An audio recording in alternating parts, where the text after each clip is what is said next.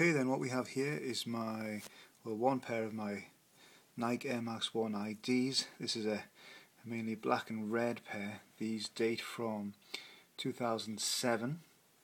It's in the typical Nike ID coffin box. The shoe itself, it's mainly black around the mudguard and toe box. I think this is like an anthracite nubuck, grey lining, and I'm not sure what that was. I think that was a hot red or something like that.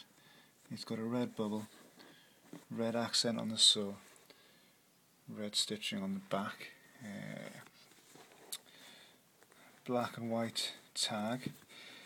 The inside tag is a typical Nike ID. Again, these are made of a Thailand shoe, kind of with the classic oldest shape, and that's stitched on.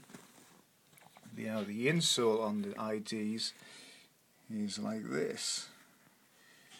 So that's your Nike ID insole, and this shoe also came with this rather nice bag here and an ID card.